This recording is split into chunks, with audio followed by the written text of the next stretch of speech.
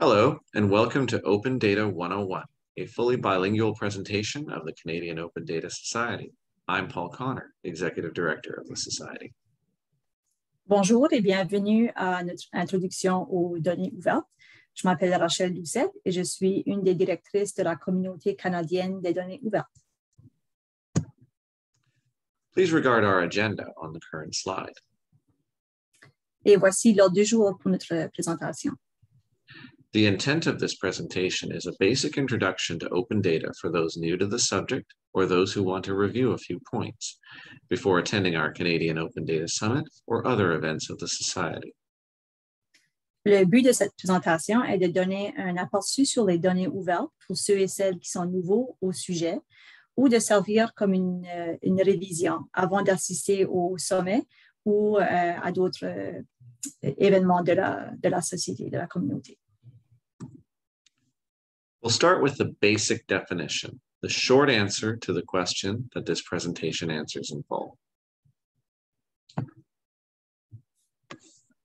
Open data is published fully free of charge, conditions or restrictions on what it can be used for or who can use it, including restrictions on what software can read it. Les données ouvertes sont publiées sans conditions ou restrictions et sans frais.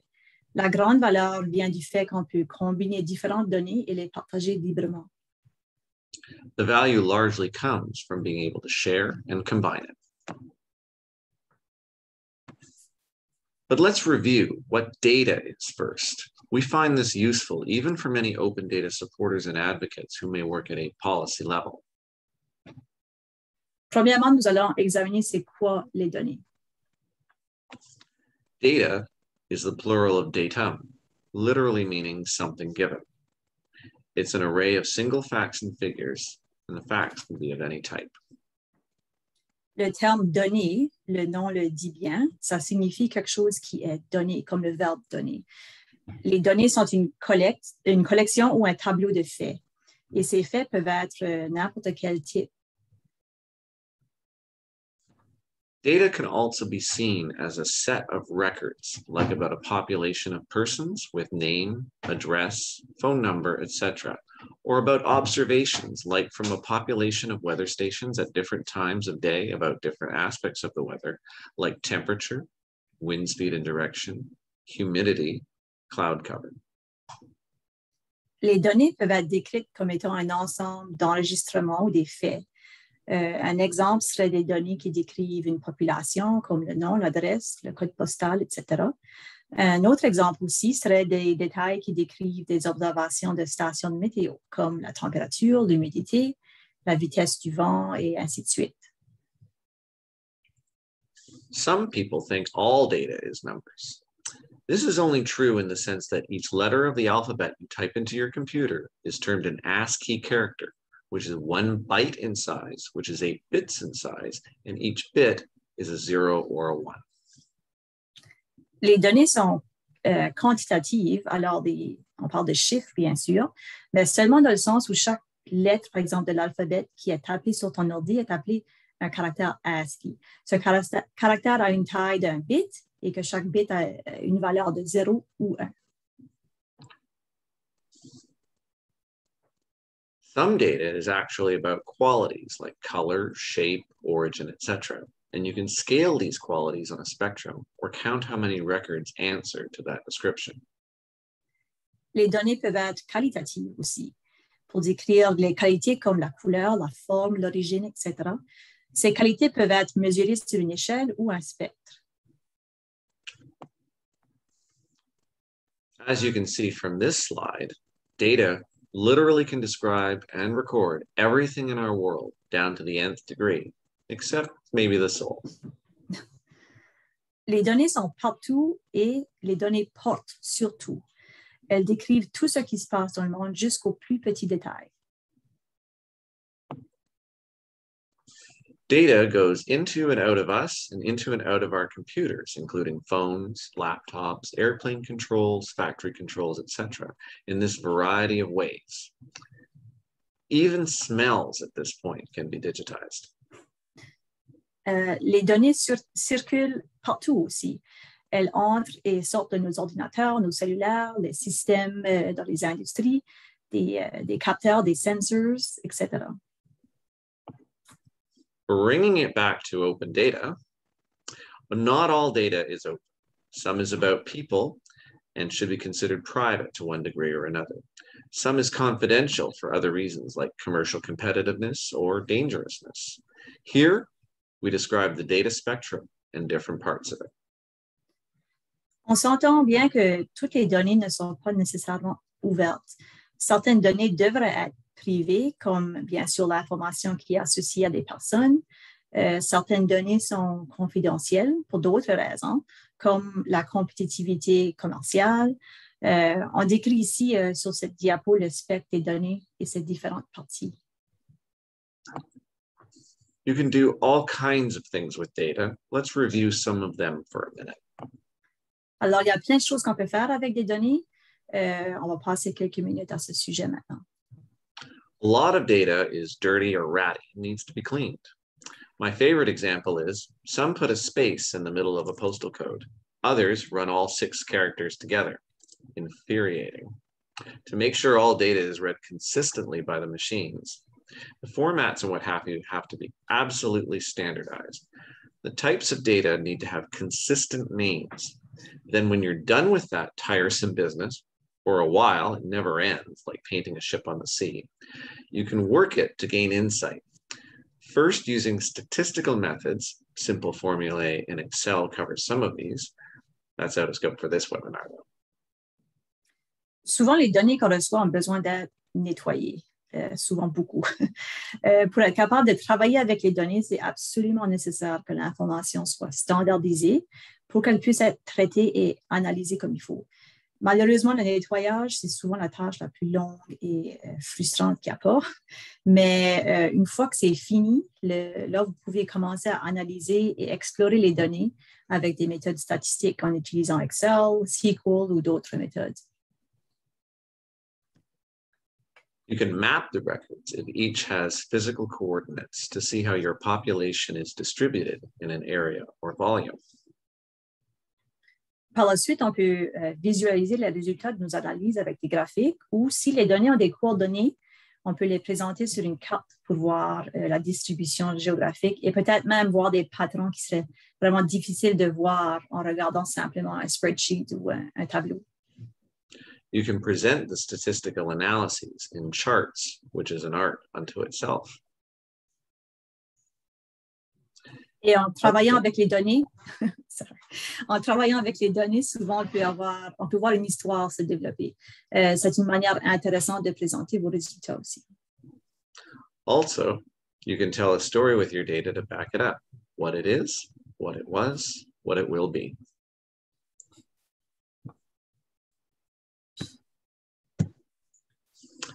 Now, back to open data. In general, the principles of open data must be observed by any publication of data for it to truly be considered open and a boon to society. The International Open Data Charter lists 6. Canada goes to 10. Alors, en règle générale, pour que les données soient considérées comme étant ouvertes, elles doivent suivre des principes de base. Ici, on présente les 10 principaux qui sont observés au Canada. We're going to take them a few at a time. Please regard this slide for the first 3. On va réviser les 10 principes en commençant avec les 3 premiers sur cette diapo. Completeness. All raw information from a data set should be released to the public unless there are access to information or privacy issues.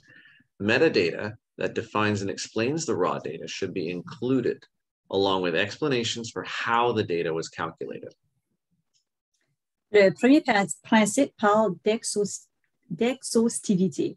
Alors, à moins qu'il y ait des restrictions de confidentialité ou que ce soit des données privées, c'est l'information brute, le raw data, qui devrait vraiment être inclus et publié au public. Les détails sur le jeu de données, le dataset, doivent être inclus aussi. Ceci inclut la manière que les données ont été recueillies et calculées.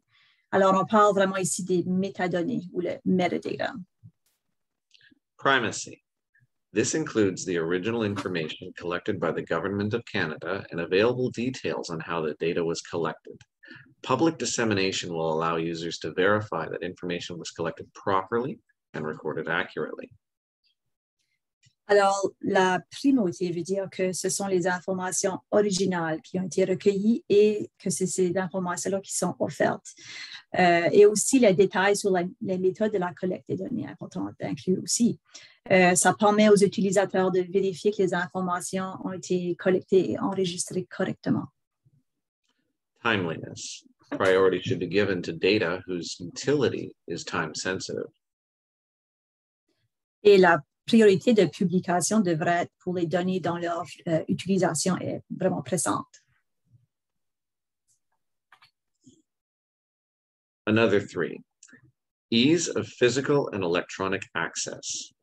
With accessibility defined as the ease with which information can be obtained.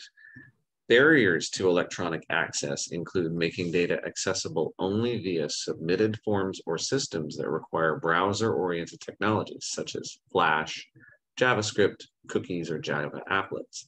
By contrast, providing an interface for users to make specific calls for data through an application programming interface, API, make data that much more readily accessible. La facilité d'accès de l'information est le quatrième principe. Des exemples d'obstacles à l'accès incluraient des formulaires qu'il faut remplir pour avoir accès ou d'être forcé à utiliser ou installer des applications comme Java ou Flash. Par exemple, si on peut offrir l'accès par API au lieu, ça offre une manière plus facile pour donner accès directement aux données. Machine readability.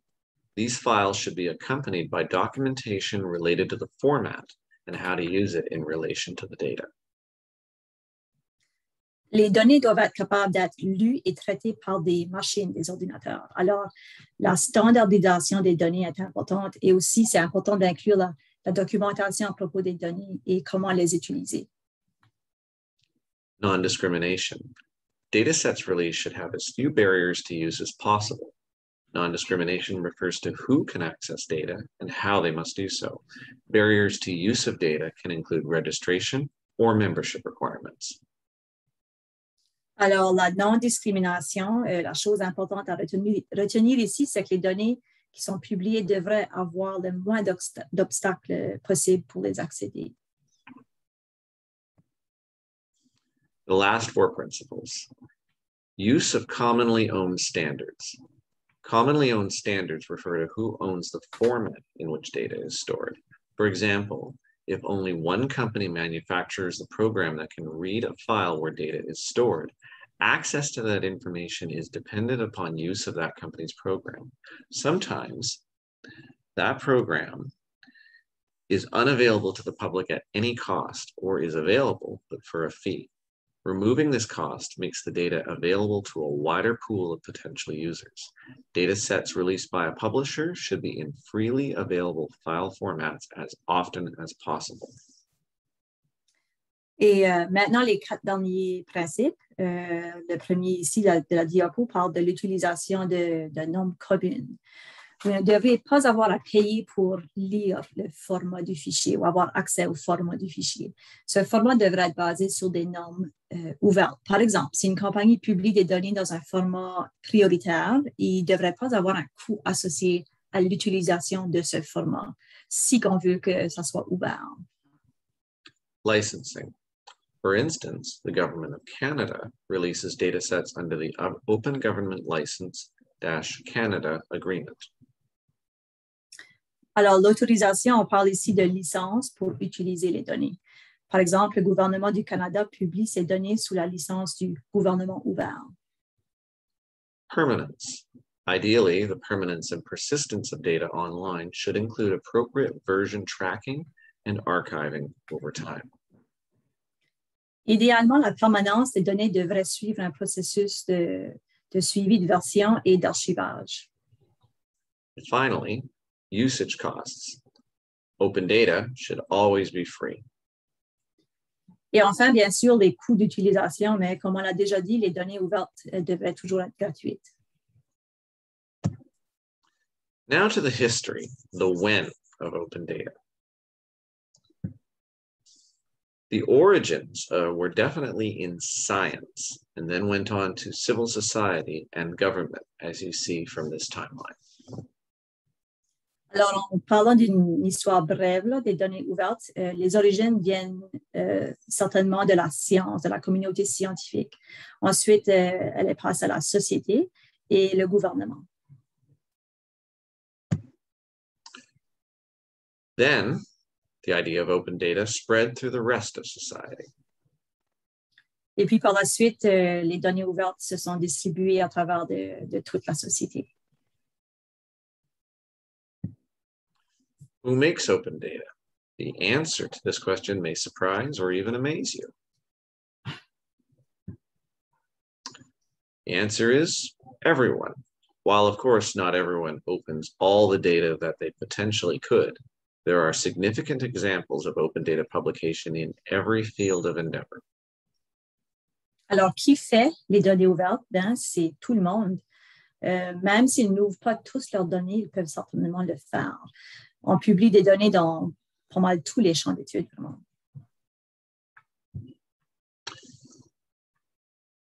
Open data publication can make science and government better, empower citizens, generate economic value, and more.